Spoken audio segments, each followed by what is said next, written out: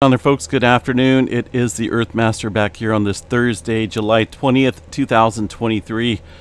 About noon, straight up noon here along the west coast in California. Latest quake shows a 4.7 here into the Indonesia area.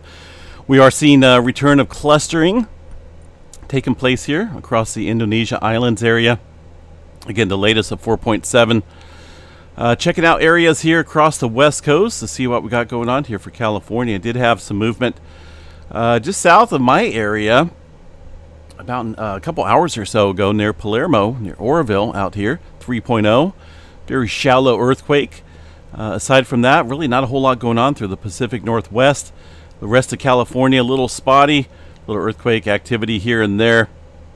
But for the most part, things are tapering off here slightly across the state of California. A little bit of clustering down here, but this is all very small microquake movement over the last 24 hours.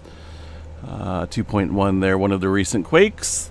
All right, the rest of the area around Idaho and up into Yellowstone, not a whole lot. Some smaller microquakes being reported. Double check the Yellowstone seismograph stations here and see what we have going on today. I see one little earthquake, it looks like, over here around the northwest corner of the park. That's going to be this little blip here on the graph. But aside from that, things are fairly mellow over there looking like today. All right, the rest of the states here, as you can see, fairly minimal activity there across the region. Puerto Rico area. Well, let's see. We got a 4.3 coming in right now to the Middle America Trench area. It looks like it's in that region where the that El Salvador earthquake took place here just a couple days ago. Seen some clustering going on there today. Puerto Rico area getting a little swarming going on here around the Puerto Rico Trench once again. That's that area that has seen some up and downs in terms of swarming activity over the past couple weeks. Looks like activity trying to stir up there again today with a 4.1 and a couple other upper threes in the Puerto Rico Trench area. Again, nothing shown up here on the USGS map. These are mostly below the 4.0 threshold, but we do have one 4.3 coming in. Looks like there may even be a couple 4s in there. Not for sure what's going on with the USGS today, but they're a little on the slow side for getting the reporting in for that area.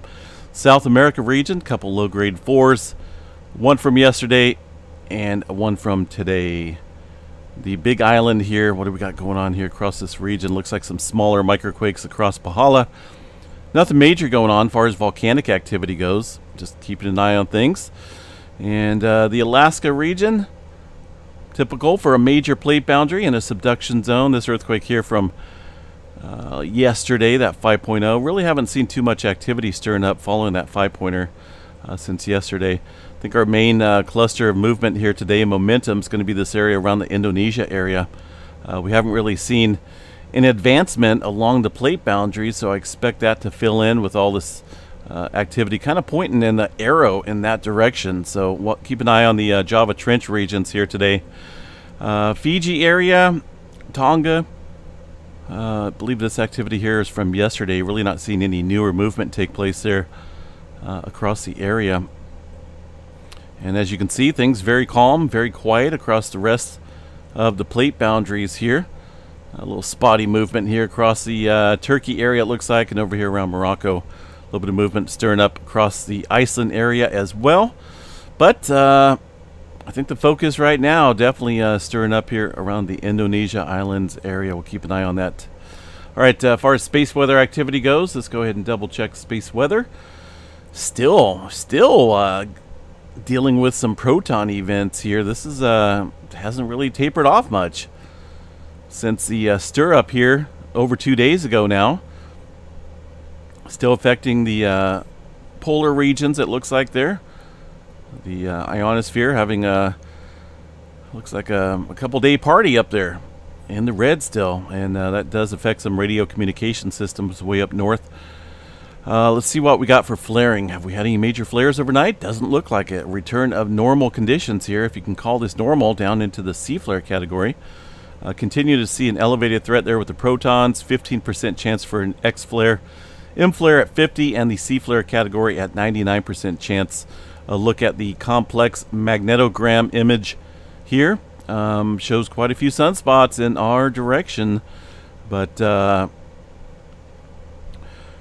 of these are really standing out to me far as any thing to write home about. We're getting a little development here in this sunspot area that's worth keeping an eye on, but for the most part, the majority of these don't look like they pose any major threats right now. That giant sunspot here on the northeastern limb of the sun, got a better perspective of it today, and even that doesn't look all that impressive. But we'll continue to watch these things. They do kind of kick up out of the blue, stir up, and get fairly unstable.